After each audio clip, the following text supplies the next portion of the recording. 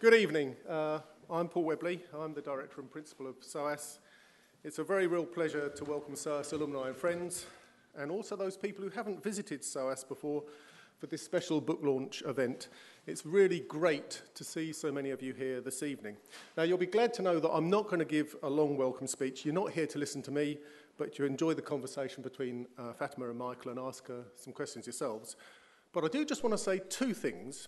One to the alumni, and I know because I've checked that most of the audience are actually alumni, but also to people who've not been to SOAS before. So just first to the alumni. Our alumni relations program at SOAS has grown significantly over the past couple of years. We now have 40,000 alums spread over 180 countries, with more than 12,000 based here in London. We've devised an exciting events for our alumni, such as this event this evening. We've just published a new magazine, which I hope you've seen. We've completed our first ever telephone fundraising campaign, which has raised more than £26,000 from our alumni here in the UK. I should tell you that I went to visit this for a couple of evenings, and I have to say I found it really inspiring to hear the conversations from alums about how being at SOAS have been a transformational experience for them. It was really very, very interesting. And that money will be going towards scholarships, hardship grants, the Library Transformation Project, and various student projects. Last week, I attended an alumni event in Washington, DC, and I met one student who graduated from SOAS in 1971, and some who graduated a couple of years ago, and most of the years in between were also represented. But despite that almost 40-year span of graduation dates, they all shared something. And it wasn't just recollections of the distinctive scent that used to emerge from the SOAS bar, though that does seem to play a part in the memories of many, many alumni, I have to say. What they talked about could be summed up in the phrase, a great sense of community. That's what came across. At SOAS, we have a common set of values, a common purpose. Not that that stops us arguing all the time. We are, after all, a university, and that's what universities are about. So it's great to see you here again, reconnecting as part of the wider SOAS community. For the small minority of you who are newcomers, if this is your first visit to SOAS, please don't let it be your last. SOAS offers a wide range of lectures, concerts, exhibitions, and other events. There's always something going on. There's something of interest to everyone. Do look at our web pages to see what exhibition is on in the Brunei Gallery, or what is coming up in the SOAS concert series, or what lectures or panel discussions we're hosting. I'm biased, of course, but I do think SOAS has the most interesting range of events in London, and if you've got your time free, you could spend every evening here, actually every day here, doing something interesting. And this evening's event is particularly special. Fatima is one of our esteemed alumni. It's wonderful that you're here. It's a pleasure to have her here this evening. Her new book has been widely publicised in the media. It's been reviewed in many publications, and Fatima has been a great ambassador for SOAS. She was just telling me in the green room, I love this, she said before she came to SOAS, she had an offer from Oxford. Did you have an offer from somewhere else as well? LSE. Well, I went to LSE, another great place, not quite as good as SOAS. An offer from LSE and Oxford, and then she decided to come to SOAS, and apparently the people at Oxford were a bit surprised by this decision, whereas actually, from my point of view, it makes every good sense. But it's one of the things that makes her such a good ambassador for SOAS, so thanks very much. We're really pleased to have the opportunity to host you here tonight. Now, before we hear from Fatima, I'd just like to introduce you to the chair of tonight's talk, and then I'm going to disappear down into the audience somewhere so I can just listen. Michael Radford, an Oscar-nominated director and screenwriter. Born under the British Raj in New Delhi, Michael is well-travelled in India and Pakistan. His films are of a political and historical nature. I believe, I've been told, that you're due to commence shooting your second Shakespeare collaboration. Is that right? Yeah, that's right. Yeah, absolutely. Which sounds great.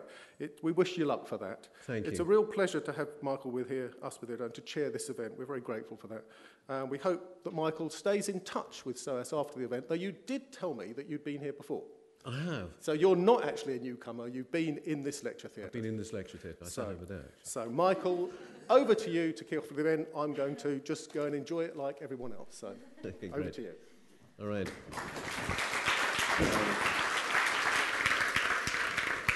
I don't... oh, this is exciting. I've got wires dripping from every corner of my body. I don't know quite what chairing this meeting is all about. I thought it was making a speech, but it's clearly not. And I'm going to have a conversation with Fatty. I just want to say a couple of things. First of all, there was a slight rumour going about the place that I'd been invited to do this because I was going to be kind and nice. I don't do kind and nice, and Fatty knows that very well. She is a friend, but I'm going to be as hard on her as I possibly can because I know it's going to provoke her. As hard on her as she would be with me if I were in her position. So I don't know how many people in here have actually read Song of Blood and Sword. Could I have a show of hands of people who've actually read it? Oh, shame on you. Well, there's a whole bunch of people out there who are going to go and buy it. So. Yes. The reason I say that is because I don't want to kind of assume things that other people might not know. It's a very controversial book.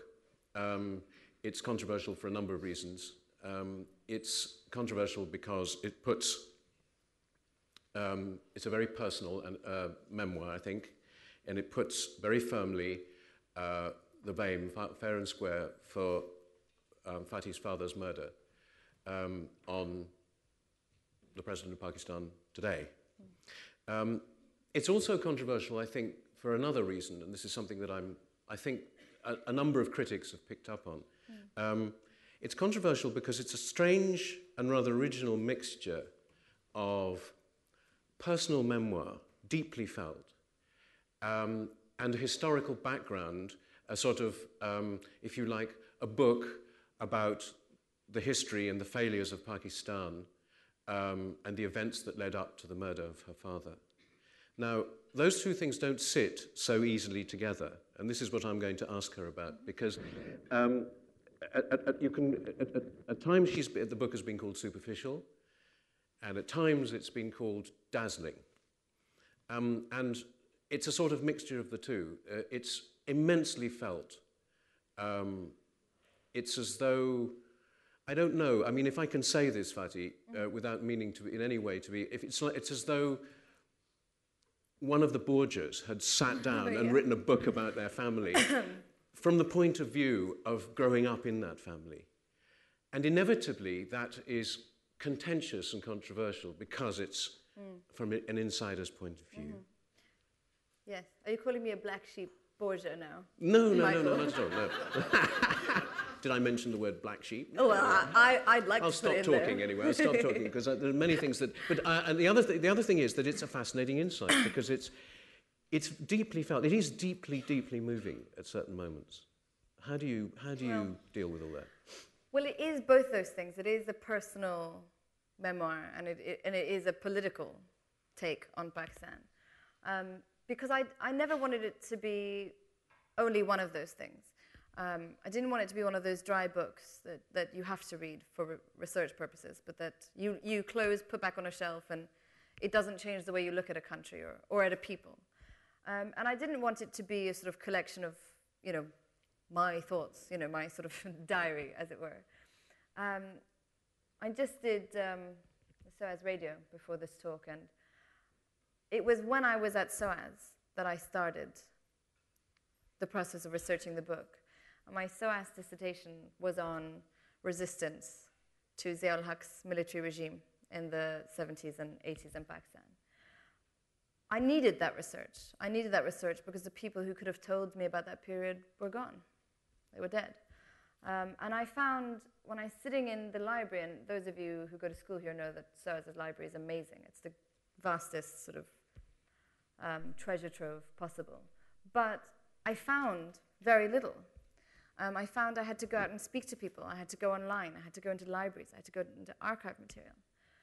And that shaped how I did the rest of the book. I think, to talk about the responses to the book, I heard Philip Pullman speak at your alma mater at Oxford recently, and he said that writing is a despotic exercise. It's tyrannical, which is so true, because you're sitting there and you have control over what you'd like to focus on or what your voice will be. But reading is a democratic one. So I hope people are able to go through the book and take both those factors out of it, that they're able to take the insider's eyewitness personal view of a family built on a mythology, in many ways, certainly in Pakistan. And also see that it is a researched book, that there are pages of footnotes at the back that you can go and follow up on if you want to double check, or if you want to reconfirm, or if you want to read more. The thing that slightly bemused me, I have to say, is that when you talk about, for instance, your grandfather, you have a great sort of insight into how he thought and felt, because he's part of your family. When you talk about Zia-ul-Haq, you give yourself the liberty to say he felt this, but I would, I would have preferred to have just seen the facts down. And I don't mean that I want a dry piece, but I'd rather see the facts and then draw my own conclusions. Well, the bit with Zia, I mean, Zia is a ghost that followed my family from before my birth, really, throughout my childhood. And Zia and his feelings were gleaned from, well, you can blame SOAS, because that's where I did the Zia research. But that was all archived material. And it was interviews that I did with journalists who at the time were writing under Zia. And for those who know, the most extreme censorship was imposed on the media in Pakistan then. You had journalists flogged on the roads during Zia's time. It was done with interviews, with human rights campaigners, or with political activists who were jailed for years under Zia. So I suppose that if there were liberties that I took, it was from people, I hope, who did live, who lived through the violence of the Zia regime. But I'm wondering, where did I say he feels something? I could cite you the page, but we'd probably spend 45 minutes looking for it. Let's do it. Let's do it. Let's get academic. But it wasn't my intention. And I think that Zia, if there is a personal take on Zia, it is because Zia was like a member of that world that I grew up in. I was born 3 years after my grandfather Zul-Haq was killed. And he was killed by Zia. Zia was once asked why he made the decision to kill Zulfikar Bhutto, and he said it was 2 men in one coffin, and that, well, he wasn't going to be the one sitting in the coffin. And he was a twin ghost at that time in our life. We lived outside the country because of Zia. We lost family members because of Zia. The people I grew up seeing in the living room and at my parents' dinners were people who had been tortured under Zia. So I suppose there is a personal side of Zia that maybe was difficult to separate. Mm-hmm. You give a very I don't know how to explain it. You give a very, very vivid picture of the chaos that is Pakistan, the enduring chaos of this place, and I just want to know why. It's the question that to me, I don't know, why should it be? Why should it be that this country, which is so rich in culture and in law and has such a vivid people, should live in such chaos? Well, I'll be really SOASy and say that when we talk about the chaos that is Pakistan, and if we want to extend it and talk about the region and the subcontinent, why is it that we have these countries with legacies of violence, of state violence?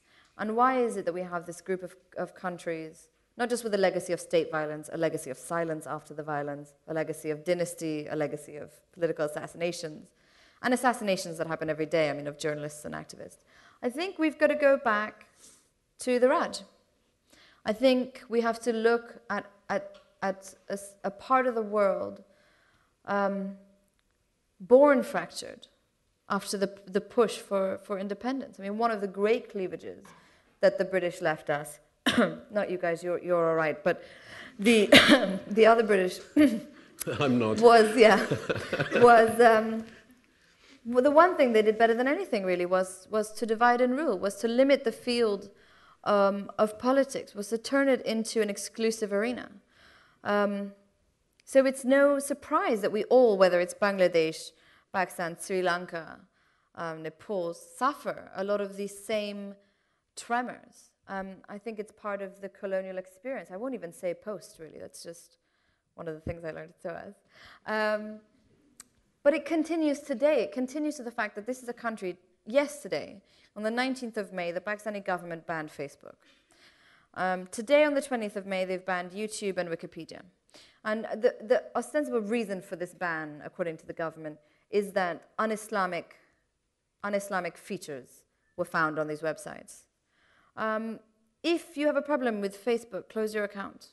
You don't limit access to millions of people. If you want to protest the fight against Islam, how about you stop letting American drones fly overhead and kill your people? And this happens, and there's no noise. I've been sitting here in England, and I don't hear any noise about this censorship. I don't hear anyone saying this is unacceptable for a so-called democratic country to do. Rather, you've got governments in Pakistan that are propped up still by the very foreign powers that we fought to throw out of our country. Not just Britain, but the United States too. And do you think that I mean, I've often heard, because India, chaotic and violent and corrupt as it is, has somehow managed to stabilize itself to the point where it can move forwards. And I once asked somebody from Pakistan what they thought the reason was that Pakistan found themselves incapable of doing this. And the answer was the zamindari.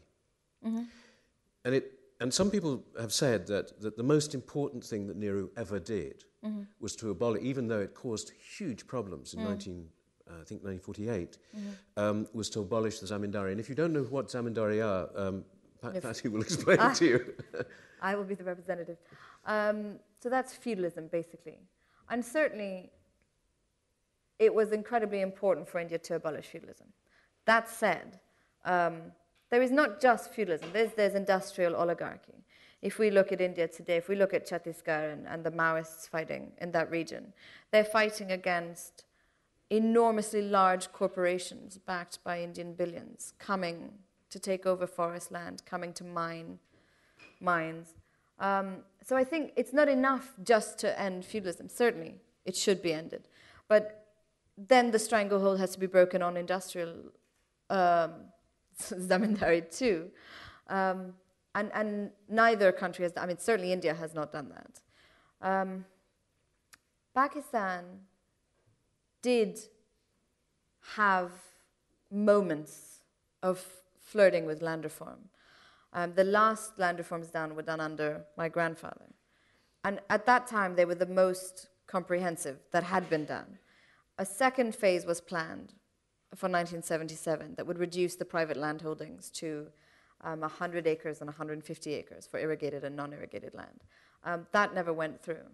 What we've seen since then, rather, is in fact under his daughter, my aunt Benazir, the ceiling on private land holdings was removed. You know, they say about Pakistan that at the time of partition, 21 families controlled the wealth of the country, and now the number is 27. There is no move at the moment to eradicate feudalism. There is no move to bust monopolies on industry. And there's no push to do so.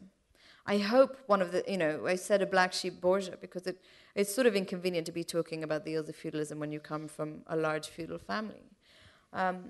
It's not done. It's one of the things we don't talk about in Pakistan. It's one of the things that always is used to explain our state. I would go so far as to say it's one of the many.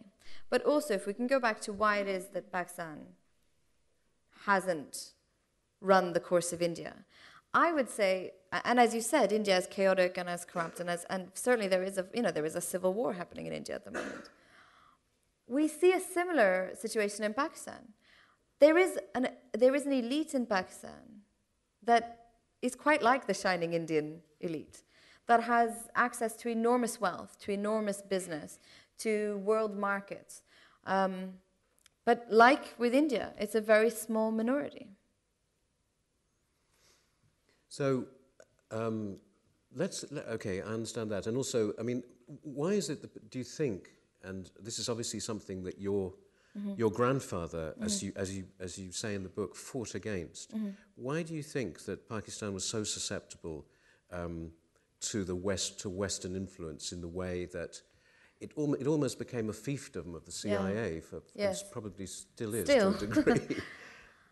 Oh, that's the question, isn't it? I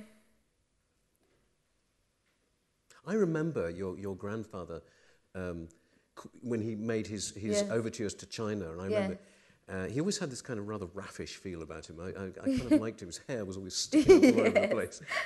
And I remember, we thought that this was beyond the pale that he would do something like this. And we were all wondering what was going to happen to the. Everybody felt that the world was going to explode if Pakistan and China made an alliance. Yes. Well, certainly it's something that still worries people very much. I don't think China's terribly pushed anymore about having that same relationship with Pakistan that we are still obsessed with. But why is it that America especially had the control it did? It starts very early. And I think we have to look at military rule. I think when you have an army that is the state, and it's a many-headed hydra, isn't it? The army in Pakistan, for those of you who don't know, they're not just in charge of our defense, they're not just in charge of politics. The army owns property, it makes cereal, it makes cement, they have banks, they have water. This was a machinery that needed a lot of funds. And, it's really by the 1960s, less than 20 years after partition, Pakistan is firmly allied with Uncle Sam. In fact, the name for imperialism in Urdu, and those of you who speak Urdu will know this, the name we have for imperialism in Pakistan is Samraj, and that's the Raj of Uncle Sam. I mean, it's in our lexicon. This is how we understand imperialism in Pakistan. And the Pakistani people, on one hand, very much want that to end. I mean, that's without a doubt. The Pakistani government exists as it does because of the support of the United States. And when America is funding, let's say, the army or the political establishment in Pakistan in the billions of dollars, how do we break through that? How do nascent political movements or, political parties or activist groups compete with two parties and a military that have received billions of dollars? They can't. So it's become a self-perpetuating, self-funding cycle.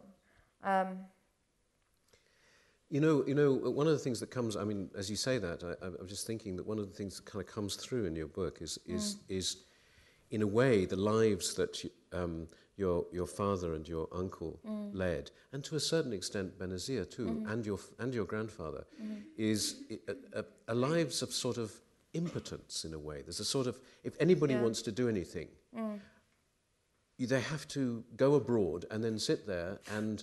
Do you know what I mean? I mean, particularly your father and his brother, there seemed a sort of an impotence about it. I think that's also due to the fact that when you refuse to play ball with the establishment, which is a military establishment in Pakistan, you are edged out. And part of why Benazir survived for as long as she did, and I think why she was as heralded as she was in the West, was because she understood the importance of playing ball. And I mentioned this in the book, and this is part of the lore really in Pakistan, and it's part of the mythology built up. But Henry Kissinger is meant to have said to Zulfikar Ali Bhutto, if you go ahead with these plans to build the nuclear bomb, we will make a horrible example out of you. And Zulfikar Ali Bhutto went ahead with the plans, and an example was made out of him.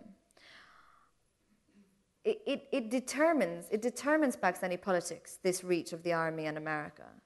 When just months ago the Americans decided to push forward this horrendous Kerry Lugar bill, which is a bill that will give $7.5 billion to Pakistan in 5 years in development money. And it's development money that, by the way, goes towards funds set up by the president, as it turns out, surprisingly. And it's a bill that we will give you development aid, provided you open up access to your nuclear arsenal to us. You open up your military files to us. We have a veto power and who gets chosen to be head of the military in Pakistan. Which was met, obviously, the Kerry-Lugar bill that was then met with a lot of protests in Pakistan.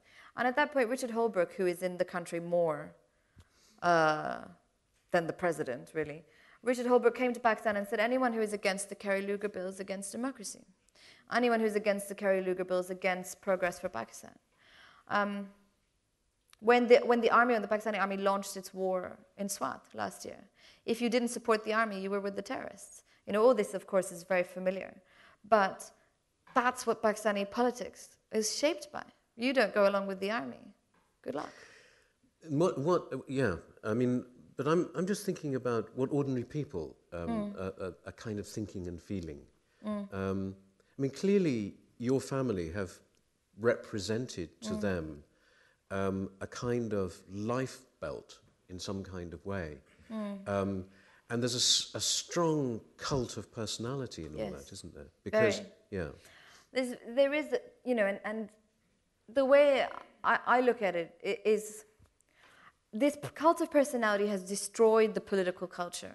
It's one of the things that has destroyed the political culture of Pakistan. Because people, when they are allowed to go and cast votes, they are voting on ghosts, and they are voting on the dead. They are not voting for programs. They are not voting for platforms.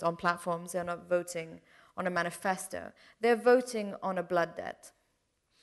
And part of this really comes up after Zulfikar Bhutto was killed. There was so much hope placed in Benazir, I think, because people wanted her to succeed because she would have been a blow against that establishment. And they took great risks to support her and to push her forward because that was dangerous business at the time. And when that failed, when by 1990 that was over, and no legislation had been passed, none of Zia's laws had been removed, not the Hudud ordinance, not the blasphemy law. Can you just explain to people what the Hudud ordinance, they are the most violent pieces of legislation in Pakistan today. And the Hudud ordinance says if you commit the crime of theft, you should have your hands cut off. And no doctor in Pakistan, not till this day, they haven't found one doctor to carry out an amputation in Pakistan, which to me is an immense source of pride. That's Pakistani resistance for you when it's good. And the Hudud ordinance says that any woman found guilty of the crime of adultery can be put to death. It says any woman who commits the sin of premarital sex can be put to death. So, in effect, it criminalizes the victim of rape. The blasphemy law is a tool by which Christians, Hindus, any member of a minority can be persecuted by the state just for looking sideways at the Quran, basically. None of these things were removed in the democratic 2 years after the junta fell. And when the Pakistani people were asked to try again, to try Bhutto again, to try the party that had failed them now again, they were told they owed them. They failed. They didn't. They owed the people. But the people were told that because the blood of Zulfikar Bhutto, because the blood of Shahnawaz was on their hands, they owed it. And it runs today, clearly. And what it means is that you have a nuclear country, and this is one of my favorite facts. You have a nuclear country that missed its millennium goals to eradicate polio. Not because we're not capable. We've got leprosy under WHO control limits since years, but because the state could not guarantee the refrigeration of the vaccines. When you have politicians stamping, when someone goes out on this family name, really now, and everyone is a Bhutto these days, so there's a good amount of them out there. When people do that, they don't say, we will guarantee that you have electrical supplies for your homes and your businesses, because that's ridiculous. They say, because so-and-so was killed, because such and such blood was spilled. And that's the basis on which they campaign. Well, one of the extraordinary things about the book is the way in which, obviously Benazir is because she's very controversial, she's much loved over here. The way in which she turns from being your favourite aunt to being the person who puts her brother in jail and eventually is an accomplice to his murder, according to your book. Yeah. which is really what the heart of the book is about. Yeah. How does that happen? Power. And I always say, to give Benazir her due, really, that it is the nature of the beast. I don't believe that, something evil happened and overnight something was transformed or some deal was made and that turned her. But the Benazir I knew, outside of power, was not just a phenomenally courageous woman, but a woman who was a passionate campaigner, who struggled, who fought for issues she believed in, at the cost of her freedom, at the cost of her very young life at that point.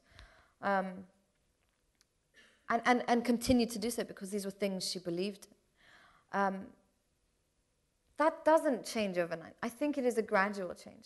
I think, unfortunately, when she made the choice to enter into power-sharing negotiations with the military in 1986, and power-sharing, mind you, not to take power from the military, but to share it with the military,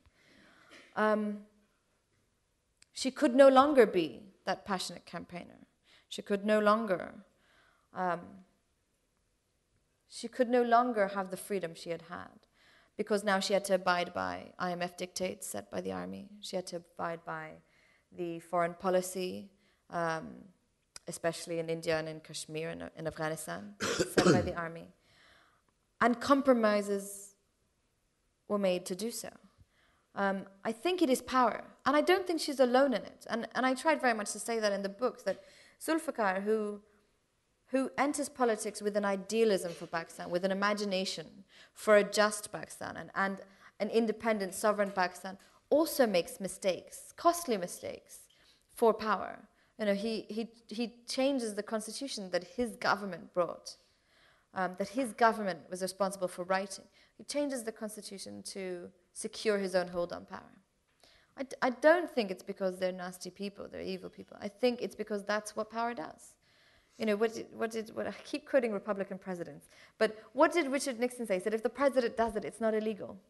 I think that's what happens when you become the president, unfortunately. Do you think it's inevitable? Or is that part of the fact that the Bhuttos, in a certain sense, became the royal family of Pakistan, or the presidential family, or the hereditary rulers, or whatever it is? I don't think it's all due to them. I mean, certainly they're not the only people who succumb to this pull of power. Pakistan is ruled by dynasties now, whether it's the Sharif family, the army is a dynasty of sorts, really. It's a very funny family in itself.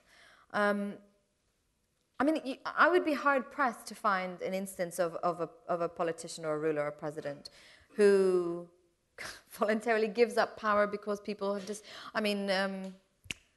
what's his name? I always have these moments on stage where you're lucid and eloquent off stage. And then De Gaulle, didn't he? I mean, De Gaulle put forward a referendum, the people rejected, and he said, all right, bye, see you later, and walked off. But how often does that happen? In South Asia, never.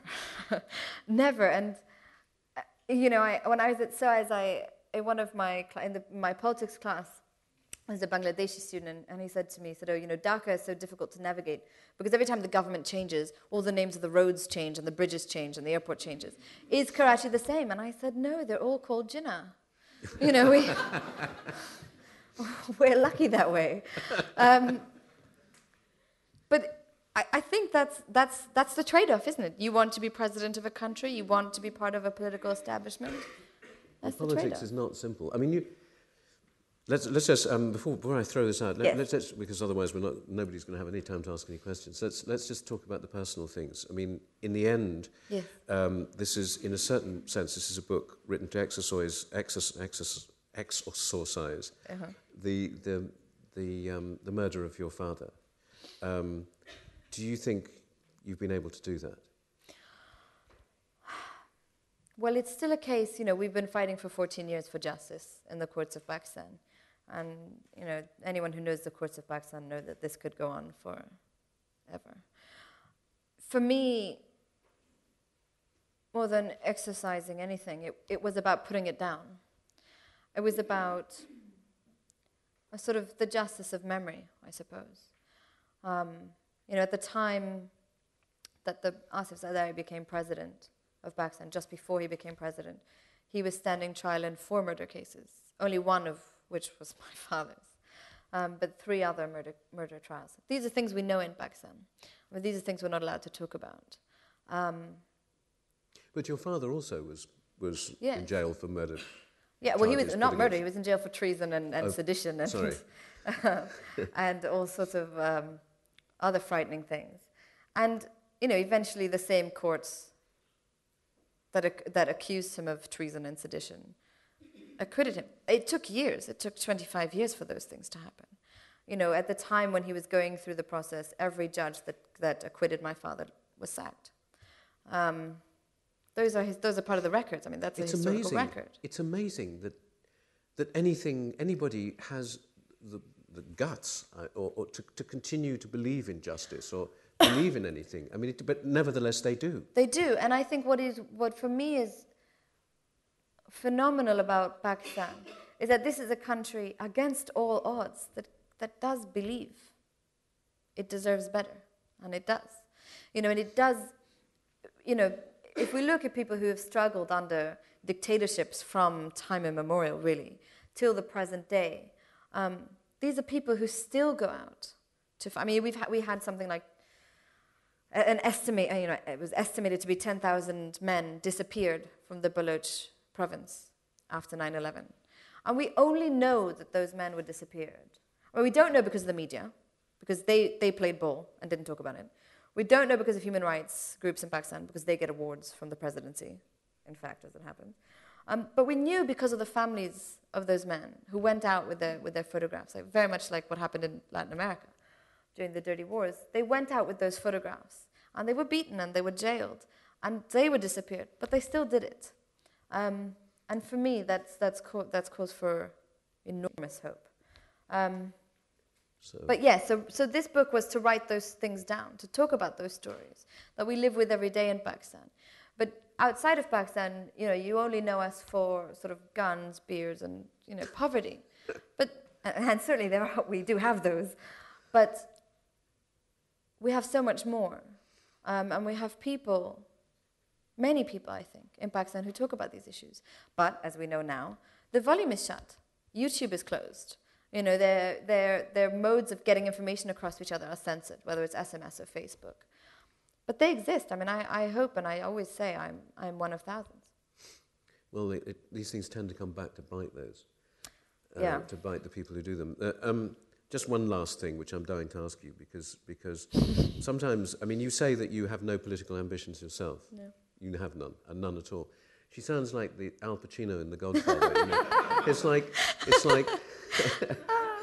it's like, you know, I'm the one that got away, and actually you're the elected leader.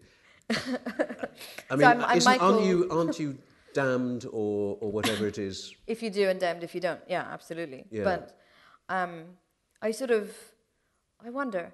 I mean, I'm not really Michael in exile in Sicily at this point. That's really what turns him, isn't it? But I am very political, clearly, and I write on very political issues, and I do very political things. But I'm not stupid, you know, and anybody who's lived in the family I have, and who's watched power from the outside, you know, you don't see the glitz and the glamour. You know, you become very sensitive to the greed and the violence of power. And that never appealed to me. I mean, when I was younger, I did sort of flirt with the idea in my head. I did assume that was the way to enact positive change. And of course, that's not true, is it? I mean, if we look at governments, that is, if you want to do absolutely nothing, run for Pakistani government. You know, everyone wants to be a civil servant in Pakistan because you get paid and you do nothing. But sounds fair enough. But writers and these activists and these community leaders are the ones that push for that change. They're the ones that break the silence. And they're the ones that, at the end of the day, will save this country from the politicians. So I would much prefer to be in that category than the other. Well, inevitably, this has turned into a political discussion rather than a discussion of literature, which is what I think we were supposed to be talking about. Yeah. But that's not my fault. That's my fault. We blame SOAS. That's SOAS. But Is there anybody out there who would like to ask some sir, yes. Okay. All that I want to ask you is, as an observer of the South Asian scene for many decades, I continue to believe that India is a fragmented entity. It is many nations which have not formalized their fragmentation. Many nations in a subcontinent, which is huge. And the question has remained why India has not disintegrated. The question I humbly put to you is, I also see that Pakistan also is a fragmented entity. There are many identities which are against each other. And the question again is, why Pakistan has not disintegrated? I'm not talking of Bangladesh. Okay. I'm Aside talking, from that then. No, I'm talking of West Pakistan. My question simply is this, and Yes. I'm going to sum up. Yes, please. The glue which keeps Pakistan Yeah. together Yes. is Islam, modernization, economic progress, or military power at the top. If you will give me some answer, it will help me. Gosh, I'd like some answers too, really. But, well, I think the idea of borders somehow containing everybody perfectly is an outdated one.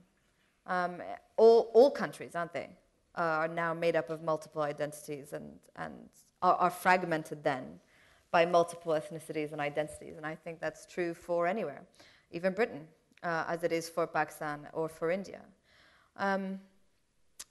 What holds Pakistan together? Well, I disagree that Islam holds it together, because Islam didn't keep Bangladesh together.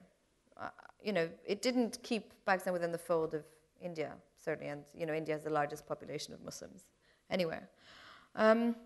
I think when we talk about Pakistan, we have to remember that this is a country only 63 years young. At the time that the great Satan, the United States of America, was 63 years young, they were killing each other in a civil war and surviving on a whiskey tax. I think the progress that America made was not in its 63 years. That came hundreds of years later. Well, not hundreds, 100 years later, and some decades. I think we see countries, on the other hand, like Iran, that were progressive. Thousands, hundreds of years ago, Iran was more progressive than perhaps it is now. But Pakistan needs time, I think. Certainly, it's not a failed state. It's not on the road to being a failed state. There are failed governments, and we've got a good amount of failed governments. But it's a country that will survive. And these tremors, I think, we have to see as part of that road from Pakistan's infancy, which it's in now. And that's a really roundabout way of answering a question, but That's a very good answer. I think it's a young country. Yes. Yeah. Yes. Hi, I just wanted to ask. I remember you. You were at King's Place. Yes. Yeah. I'm glad.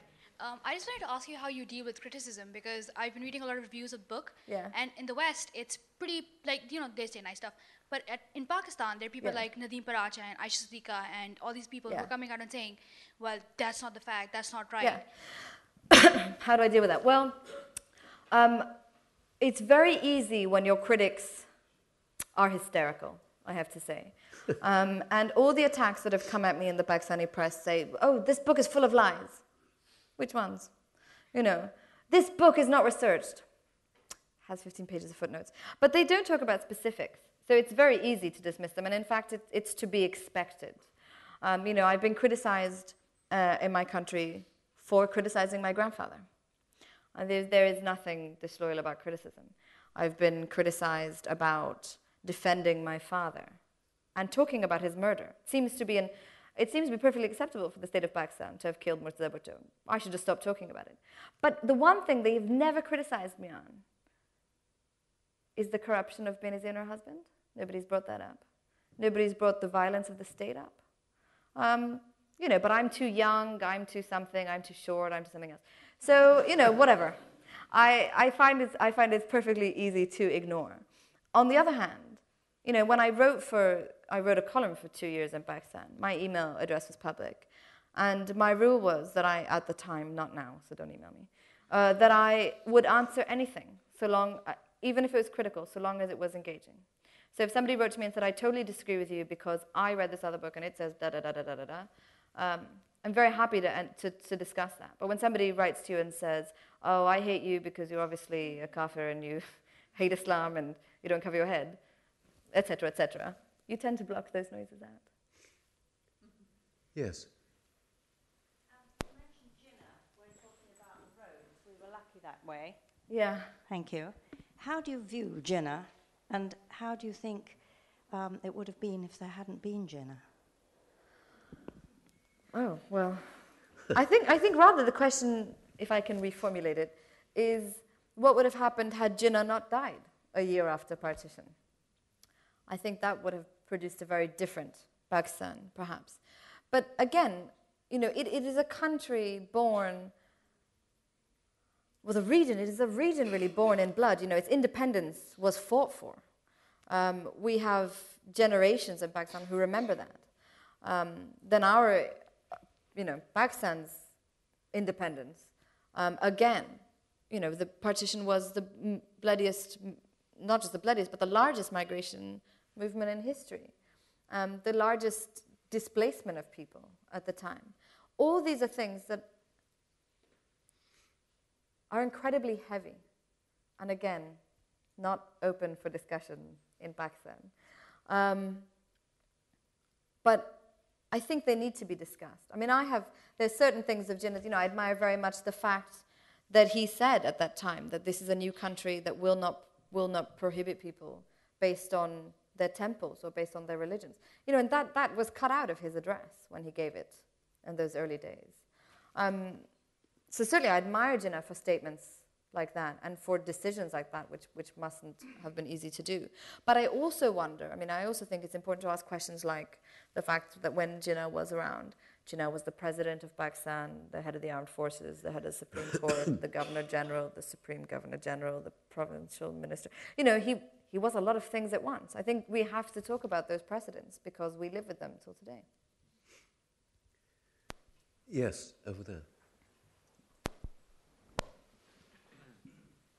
A related question about the objectives resolution that happened in Pakistan in 1949, I think, that enshrined Islam as a guiding principle of the country.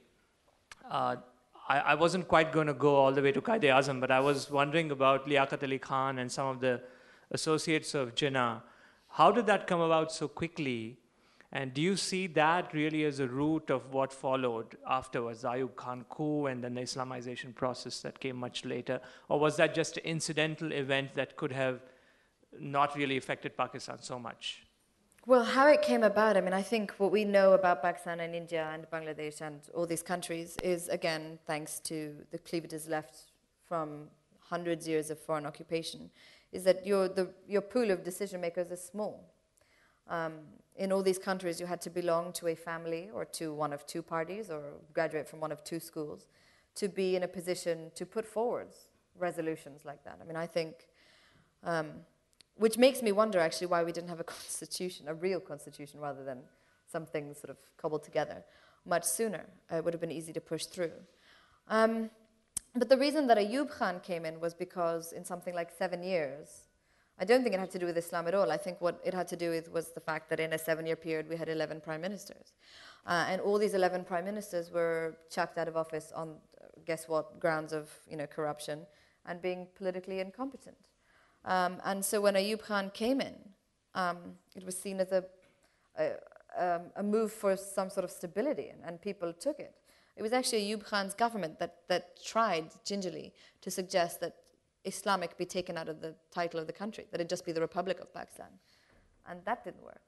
But that said, I think, is Pakistan an Islamic republic, or what is an Islamic republic, really? Certainly there are those who think it fails as an Islamic republic and want it to be made more Islamic. There are others, obviously, who want the opposite. But, you know, Pakistan is now an ally in the war on terror against our neighbors Afghanistan and Iraq, two Muslim countries. Two Muslim countries we've had long relationships with. So I wouldn't take our reputation as being highly Islamic too seriously. Yes.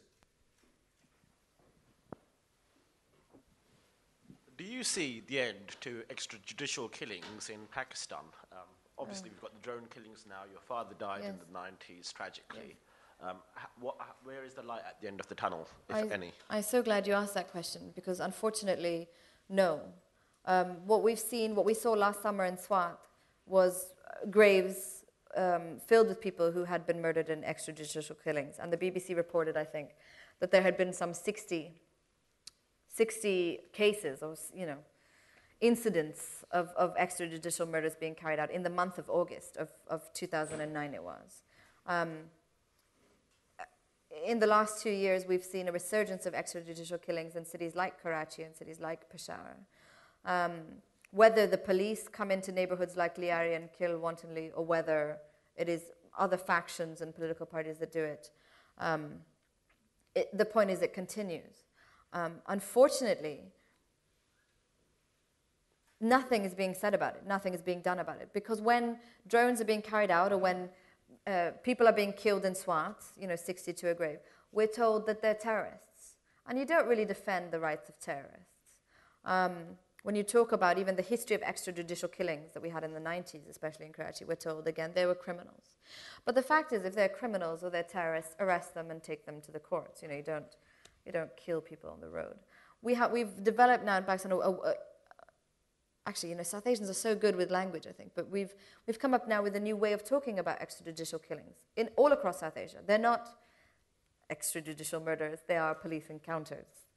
Like you have an encounter at a coffee shop, you know, when you meet an old friend. And I think a great problem is that when we talk about, again, media and human rights groups in Pakistan, they're not talking about it. I mean, what are they talking about? I don't know what they're talking about anymore. But extrajudicial killings is not one of them. And unfortunately, every time one of those killings happens, it opens the floodgates for many more. I think probably we've got time for one more question. I'm sorry, there seem to be a lot of people here. I'm going to ask the lady at the back.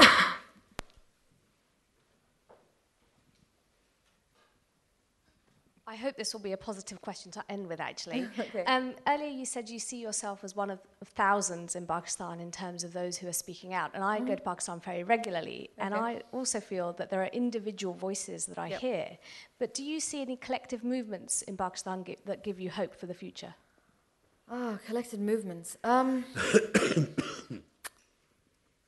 You know, it's tricky to talk about collective movements because everyone talks about this idea of civil society and did they come out with the lawyers' movement, but not really, because they were just people who spoke English. You know, the rest of the country doesn't speak English and has to work every day, so they can't go and protest for the next 7 months.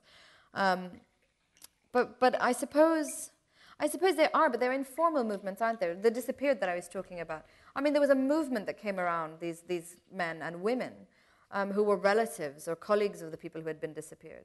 And I remember when I was in Balochistan, when I was in Quetta, I visited a family of one man who has since, by the way, released. The police admitted they had him. The army admitted they had him. Because of the noise around his disappearance. And he had his nieces and all the children of the neighborhood would go every Tuesday or something like that to the press club with his photograph and chant. You know, I mean, the children, is that a movement? But it certainly put a pressure. You know, and 3 months after his disappearance, the police, who at that point had been denying that he was in their custody and had been proclaiming that he was a jihadi, admitted that he was in their custody. And another 4 months after that, he was released. So those are movements, but they're informal. You know, women's groups, certainly.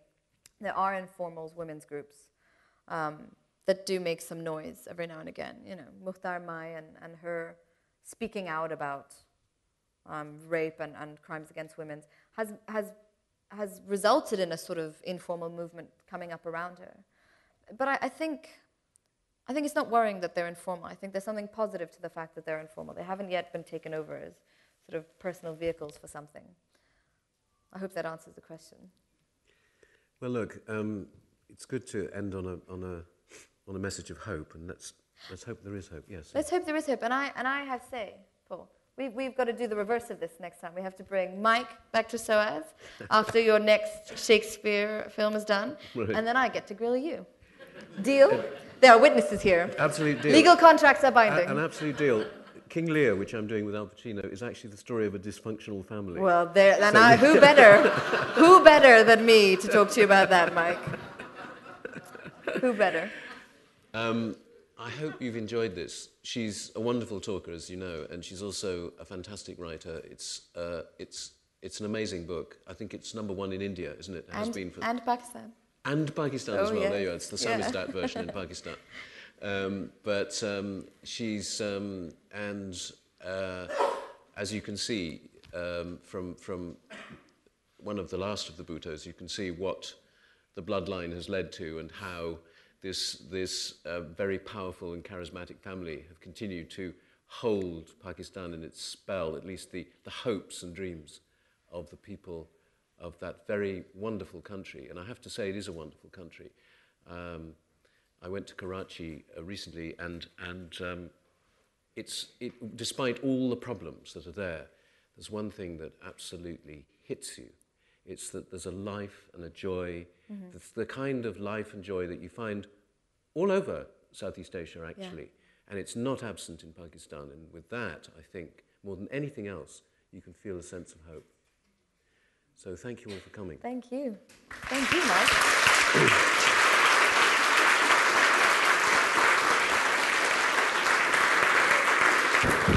Is that good?